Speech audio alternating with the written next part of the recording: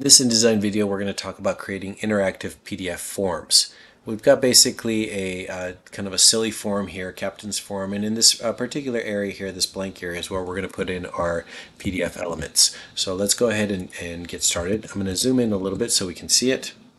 And in order to just work in this area here, I'm going to open up my Layers tab palette here. So if you don't see my workspace, I'm in the Advanced workspace. You can get to that by going to Window, Workspace, and then Advanced. And then I've got my Layers palette. So you can see everything is on the first layer there, Layer 1, and I'm going to make my PDF elements or my form on Layer 2. If you want to label it, just double click and you can label it Form. So to create a interactive form, we need the field, we need the label, and we actually need the input. So there are three things. So let's start with the field itself. For the field, I like using a rectangle. So it's just the regular rectangle tool. And you can see here, I'm going to go and just fill it with white as a fill color. And we can just have black as an outline color. That's fine. So if I click off of it, and then I'm going to go down here, my tools palette, go from normal to preview, we can kind of get an idea. All right, that's looking good so far. Let's add our label next. So that's the background. That's basically what will be seen on the form. Next one is the actual label. And I'm going to click and drag just a nice big label across here. So this will be like Pirate's name, for example, right? So that's the label that goes on it. With this selected here, you can see that the name here, it goes with this particular one.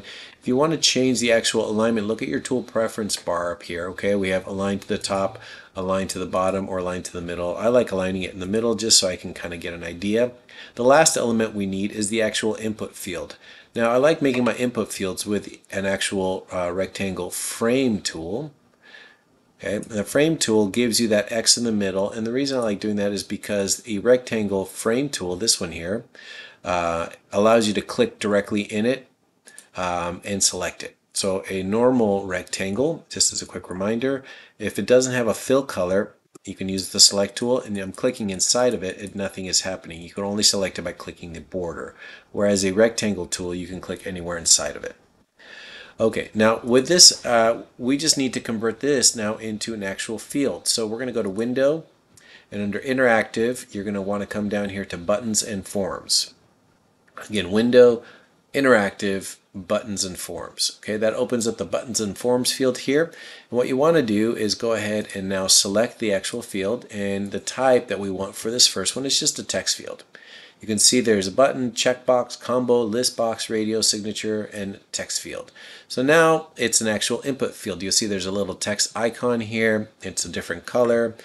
This is the type is a text field. You do want to go ahead and input these names here. So this is the Pirate's name field. Okay, I like using field on them so that way it's nice and easy for me to basically identify it later. Now I don't need any events here. That's more advanced here. If you do an event, you could do an action. If you're not showing your PDF options here, you can go ahead and put some PDF options down here. There's a description field you can add.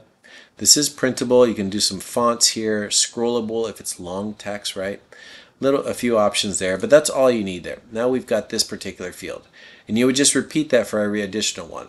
In the interest of time and actually using more advanced techniques, I'm going to select all three of those, hold down Alt on my PC, and hold down Shift after I've made a copy. You can see my cursor is doubled up. Make a copy and drag it down, and I release, and now I've got an exact copy of it. Okay, I'm going to go ahead and start changing some of this. This is now ship's name. Okay, name of the ship.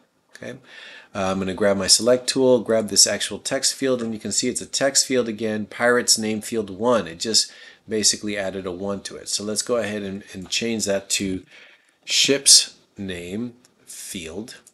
Okay, and then now we're done with that. So it's printable, it's ready to go. Let's try a different one here, and we'll do the manual process again. So let's go ahead, and we are going to make a couple of check boxes here. So go ahead and make that. I'm going to go ahead and add a color to it so that way it's a little easier to select. Okay, so we're going to have a checkbox here. It looks a little big for me, so make it a little smaller. I'm going to add a rectangle tool inside of it, so just click inside of there. Got my rectangle. With it selected, the type that I want is a checkbox. So I'm just going to cover these two here.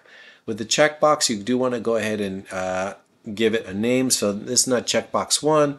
So let's say, let's make checkboxes for dead or alive, right? So this one is dead field.